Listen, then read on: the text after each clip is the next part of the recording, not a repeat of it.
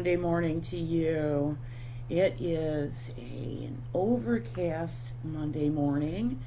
Doesn't mean that it won't burn off, but it's a little bit overcast right now, and it is Monday, September 24th, 2018. And as promised last week, we have a little surprise for you, so we're going to let that run first, and then we will hit some news in about 5 minutes.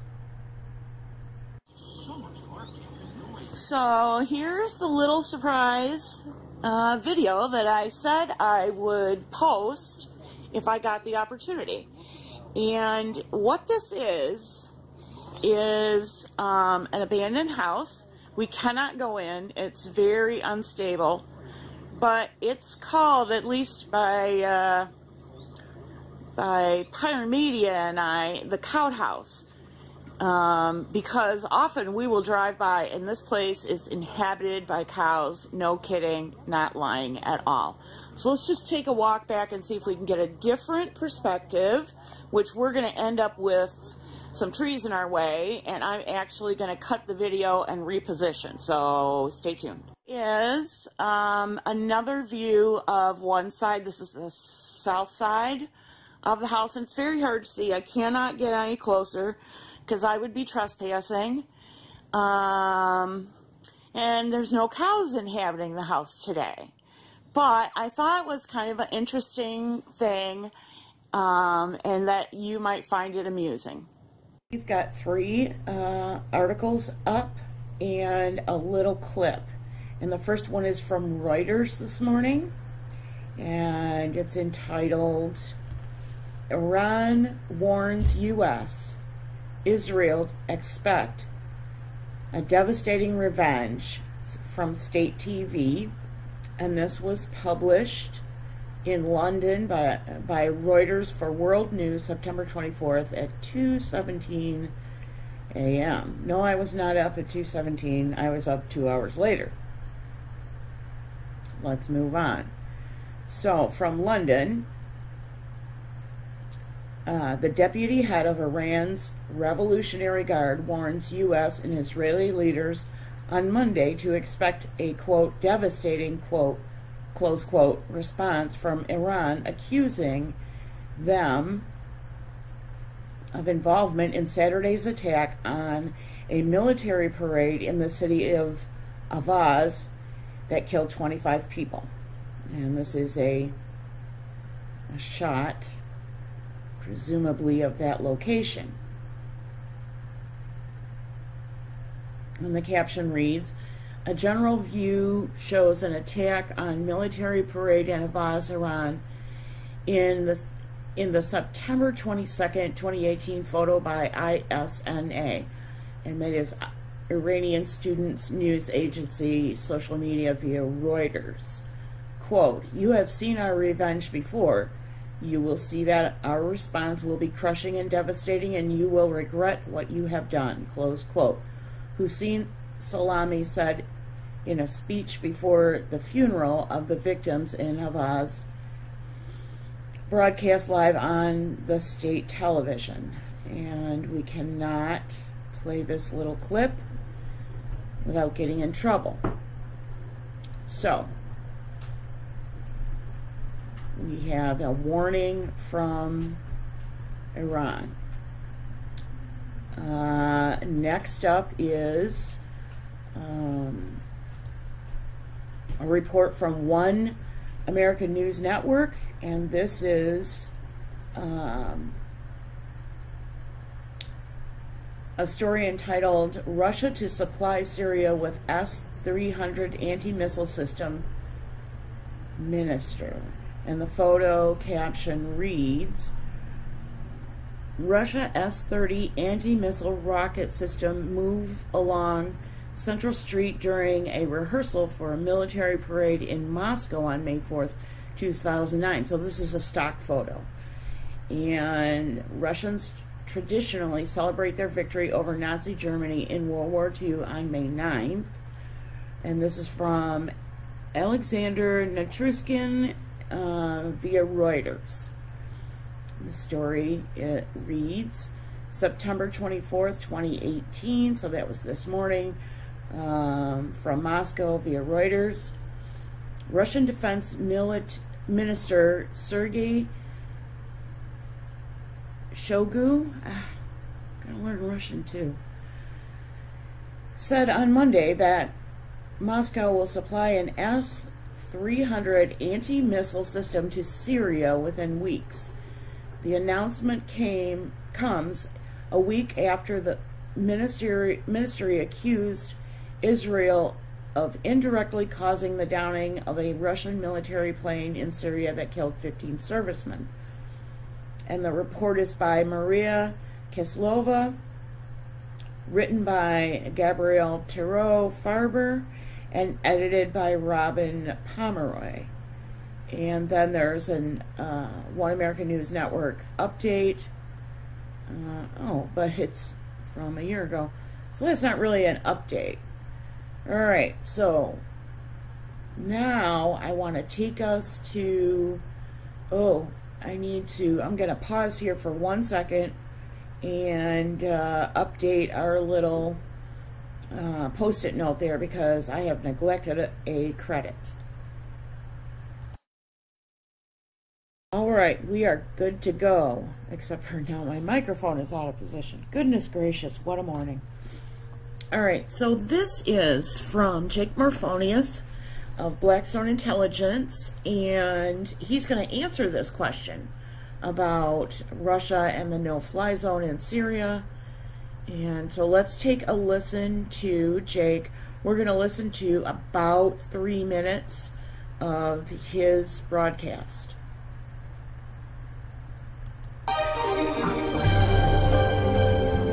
Сергей Лавров отметил в интервью, что именно чинуши препятствуют этому. Могло стоять ЦРУ. Ясно, что он заранее знал об этих атаках. Джейк Morphonios, основатель Blackstone Intelligence, управляет глобальной сетью человеческого интеллекта. Morphonios ищет из-за его опыта в ближневосточных делах, в том числе связи между ЦРУ и террористическими группами. It is Wednesday night, September 19th, 2018. I'm Jake Morphonios with the Blackstone Intelligence Report. Some of you asked me if the rumors are true that Russia has implemented a no-fly zone in response to the most recent Israeli strikes on Syria. The practical reality of what Russia has done is, yes, they have established a no-fly zone, but there's a lot more to it than a simple yes or no answer can explain. So let me go through this for a minute. For much of the last year, Russia has issued a NOTAM around the 20th of just about every month. A NOTAM is the abbreviation for a Notice to Airmen and Mariners. NOTAMs are basically notices that are issued to notify planes of a condition or a situation in a particular region of airspace. They are alerts to hazards that keep aviation accidents from happening. But they also serve as warnings given from militaries to others to stay out of that airspace or risk the consequences. And based on the NOTAM that Russia just issued, there are certainly some very serious potential consequences for aircraft, including possibly Israeli fighter jets that cross into this airspace. This Russian NOTAM essentially creates a no-fly zone in areas around Syria and Lebanon over the Mediterranean, where the Israeli jets have been flying through to carry out some of their airstrikes. This Russian NOTAM says that between September 19th through September 26th, there is a grave risk to planes that try to fly through specific areas below 19,000 feet. The pretext for the warning is that it's based upon Russian naval missile exercises. Like I said, this is something that Russia has been doing on a fairly regular basis this time of the month for a while now. But there are elements to this newest NOTAM that makes the warning potentially different. The area of coverage is different than in the past, and it more closely matches up with the flight paths that Israeli warplanes have been taking.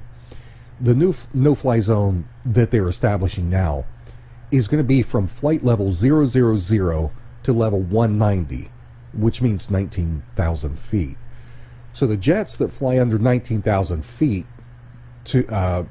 would be, for example, Israeli military jets that go in low to carry out their airstrikes.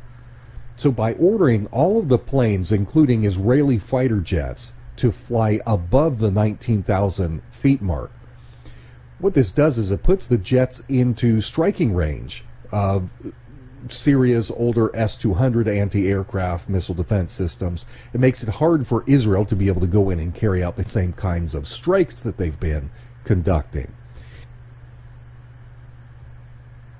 And we want to thank Jake for giving us a little update on that. Like I said, we're not going to play his whole clip. I encourage you to go listen to his reports. He reports on a wide variety of topics, including global politics, global military, global intelligence, as well as stories in the United States, including outstanding coverage on Las Vegas. And so, please, we have a lot of respect for his background and knowledge. He was an expert in financial crime analysis at one point in his life, and so he brings a wide variety of skills to his broadcasts. Now we're going to just we're going to do a little setup. We're going to look at a map of well, not a setup. We're going to do a conclusion. We're going to, oh man, my map's gone. All right, anyway, thanks Google Earth. We're going to look at, oh no, here it is. We're going to look at this area that Iran, our first story, is complaining about, and also the Mediterranean. So our first story, where Iran is accusing Israel of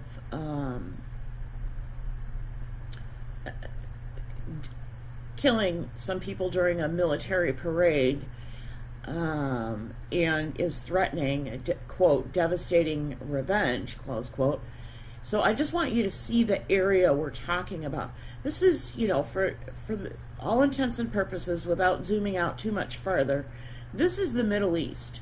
You know, Turkey is considered part of Europe because it's a NATO conference member, but in reality it's not. It's part of the Middle East. So we have Turkey, we have Syria, Lebanon, Israel. This is the Delta, the Nile Delta. This is Jordan. This is Iraq. Saudi Arabia is in here somewhere, and I can't. This is Saudi Arabia's. No, this is Jordan. So, all right, I can't I can't see it right away, so we're just going to move on. And my bad. Usually I can point all this stuff out in the Middle East, but a little foggy this morning. So here's Iran. Look at how far. And Tehran is right up here. So let's just do a little, you know, the capital of Iran. So it's roughly in this area. I've already measured it once, so I know roughly it's in this delta area of the Caspian Sea, inland from the Caspian Sea. So we're just going to hit a marker point here. Hello, there we go. And in Israel, this is approximately where Jerusalem is. So look at that distance. That's 1,730 miles. Or kilometers, sorry. So it's 1,075 miles. So let's just, for comparison purposes, I'm going to screw up my map, I just know it. But for comparison purposes, let's just do a little, kind of, I don't know, comparison. Yeah. Why not? So here's the United States, which we are, most of us, much more familiar with. We could actually name a state or two without the labels. And let's go from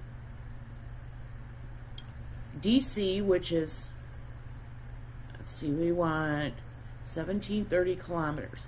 So let's go from DC, which is somewhere right in here. And let's measure out 1,730.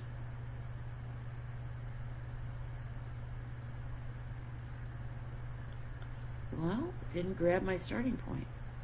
All right, now let's measure out 1,730. 15, whoops, 1729, 1733. So frustrating. All right, 17, come on. Let's just hit it right here because we're going to be here all day. So let's figure out where that is. It's from the DC area to Missouri, almost to Kansas. And let's find out where that is. Almost to Kansas City. So the distance comparatively between Tehran and Jerusalem is the same distance within, you know, a kilometer or two, or a tenth of a mile, less than a tenth of a mile.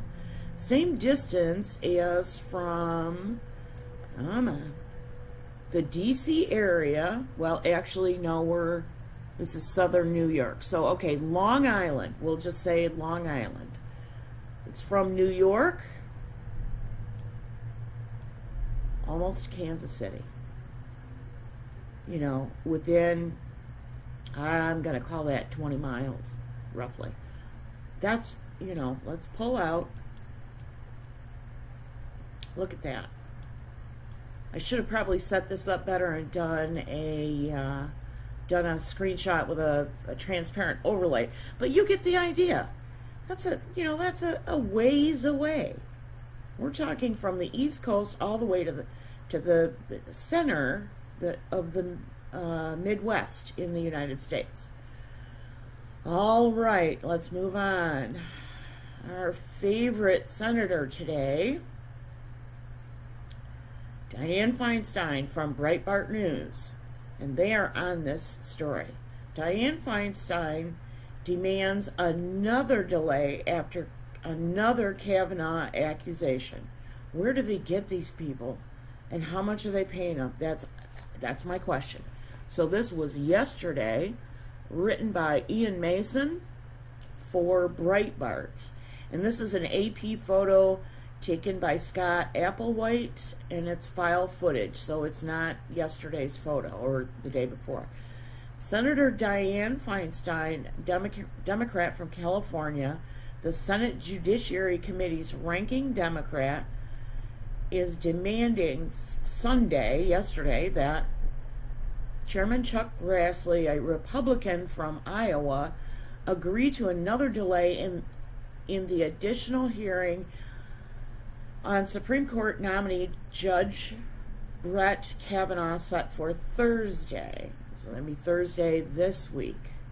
Because they've already delayed it. Remember, it was supposed to be over the weekend. They were going to have this Dr. Christine Blasey Ford, showdown.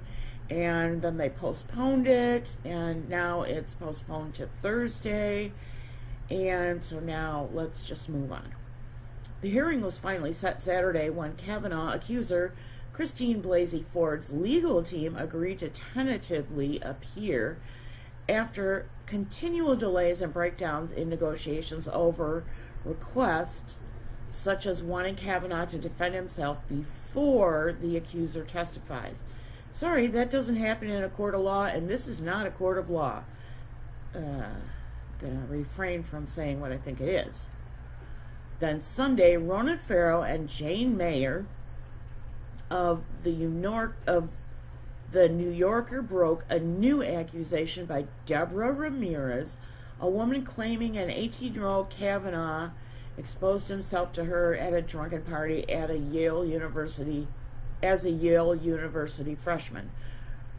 Ramirez, according to Farrow and Mayer, took 6 days of discussion with her lawyer before she was sure it was Kavanaugh.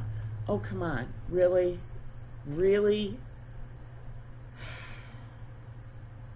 Senator Dianne Feinstein tweets to us yesterday, Thursday's hearing should be canceled in light of a disturbing new allegation of sexual misconduct against Brett Kavanaugh.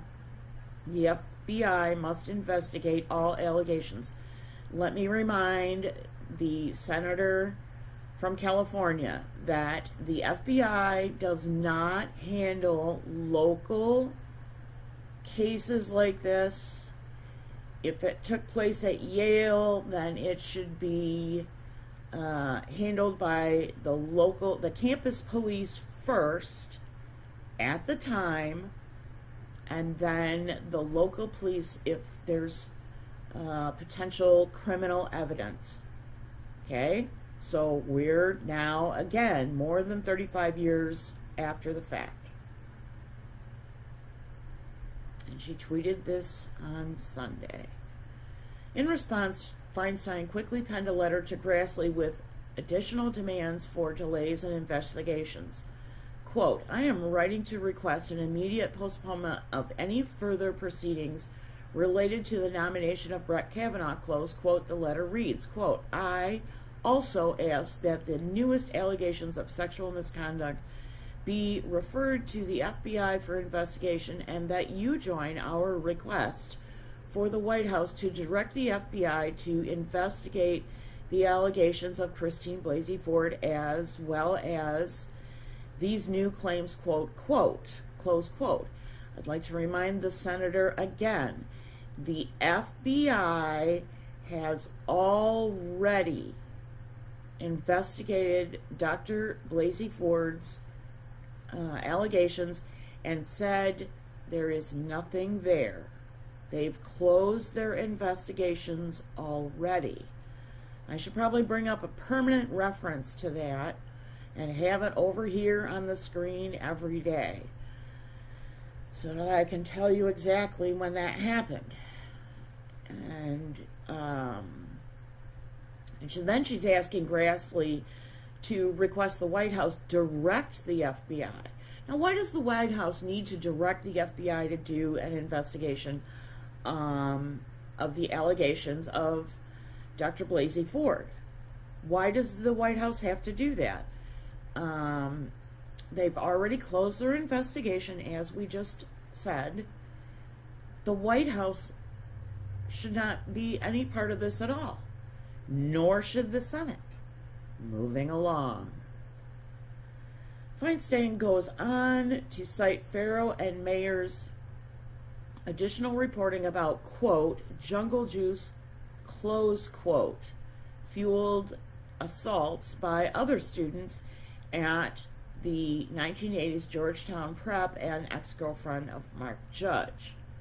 Okay, before we read this next quote, where do we find the term, quote, jungle juice, close quote, first in popular media?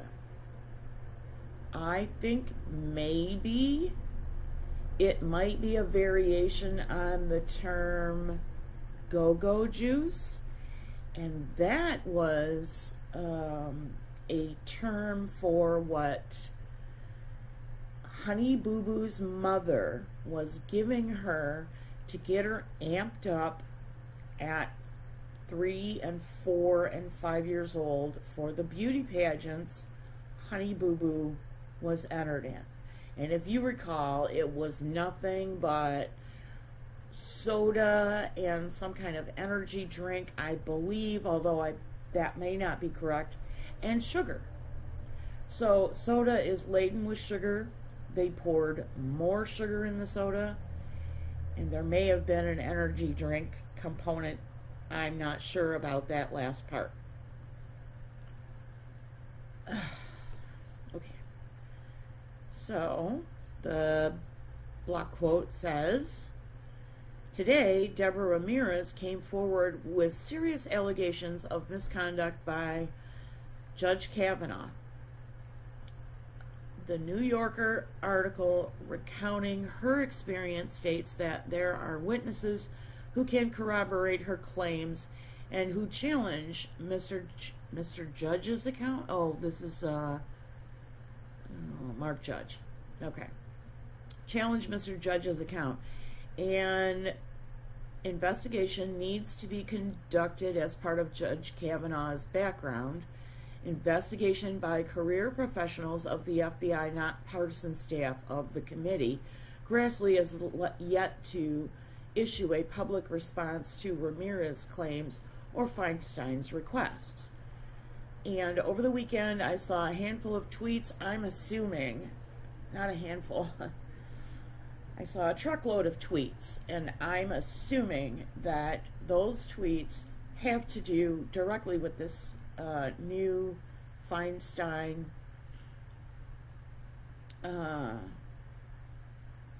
request for delays and investigations and all that stuff. You understand what they're doing here, right? They are Anita Hilling Judge Kavanaugh, just as they did in the Judge Clarence Thomas hearings. They are doing the same thing with these women, but instead of just one woman making accusations, which was Anita Hill, which is the precedent for Feinstein making these moves, even though it's not the Senate's responsibility. This is exactly what they're doing. They're doing the same. It's the same playbook as Justice Thomas had to endure. And all these years later, Justice Thomas has a sterling record, both legally and career-wise, in terms of his daily work on the job. We have heard not complaint one for, 20 years he's been on the bench, maybe 30, I can't remember. But if it's 30 years or a little less, between 20 and 30 years, I'm not going to argue with that, because I remember I was a grown woman at the time, raising kids when this stuff happened. So, Senator Feinstein, in my humble opinion, as a member of We the People of the United States, not a member of your state, but still dependent on your judgment calls and your legislative activity, I'm asking you to stop. This is inappropriate, and we need to move on. We see through what you're doing. All right, enough. And here we are back at the desk. The dog has been amazingly quiet this morning, not pestering. She got taken out before the school buses arrived and got fed, and so she's behaving herself because she found herself in dog jail at 1 o'clock in the morning. She was found comfortably snoozing on the futon, and that is not acceptable. We do not allow her on the carpet or on the futon unless she's called over, and never on the futon. Never. Except the one day, and this is probably my fault, although I've caught her on it before this happened. The day 2 or 3 weeks ago, she got herself all caught up in and tangled up to the point where she was choking herself with her chain wrapped around her little choke chain that is attached to her leash wrapped around a sapling. I was pretty unnerved by that, and so at about 7 o'clock at night, I had taken her flat collar off as soon as she came in, and so she was just collarless, and if she was hurt, I wanted her to heal without it being irritated. And about 7 o'clock that night, she was just bugging the crap out of me. And so I let her come up on the futon and lay on my left side while I think I was over at Uni's channel, but I could be wrong. At any rate, my fault for breaking the rules myself. So, at 1 o'clock in the morning, I discovered her on the futon, and off to dog jail she went. And I think she knew she was in trouble, so she did not try and escape dog jail until I let her out this morning. All right, with that, we are going to wrap it up. I'm going to give you another clip of the cow house and the area, and then run you into the outro. The haze or overcastedness, if that's a word, has burned off. It is going to be another sunny day here in my little neck of the woods, and I would be remiss if I did not give a special shout out and a big thank you to Halieus Media for yesterday's little road trip out into the countryside in our little neck of the woods. I really appreciate that. I was so looking forward to doing those little clips to show you the cow house. And this is also a hat tip to Exploring with Fighters, the group that we featured 2 weeks ago, or maybe last week, as featured creators out of the UK. They have really got a good channel going, and they present some really fun adventures. So if you haven't gone and looked at Exploring with Fighters, when you're bored and you need to be amused, go watch them exploring. They're a lot of fun. Again, thanks very much to Halieus Media. I hope you have a great day. Until I see you again, here's some more of the cow house. Here is a look straight through the house. You can see there's no windows, there's no doors to speak of, and I know because I've seen pictures of it that there's probably not much flooring left. Although this is old post and beams, so what's left is pretty strong. And I kind of wish there were cows in there today, but there aren't. So I thought you would think that was interesting. I certainly think it's funny and interesting. And that was my little surprise for you. So here's, it's posted private property, keep out. It's owned by farmers in the area. But there's the barn where the cows may actually supposed to be living. And some old equipment. Looks like maybe a milking shed at one time. It's hard to know. I've been trying to do research on this property and I haven't come up with much. But it is really funny to see cows walking in and out of the house at will. On occasion when we drive by to go pick up lumber or some baked goods from some vendors here in our area. Here are some of the livestock that is just east of this little cow house. And there's some sheep. It's very hard. The sun is right in my camera, so it's very hard for me to see. I hope it's getting in frame. It seems like it is. There's sheep in that pasture. Looks like there might be some cows way back there. Let's zoom in and see if we can. Sorry about that. No gimbal, as you're aware. Some cows, some sheep, feed bales, and some horses. And the sun is just right in my right eye as I shoot.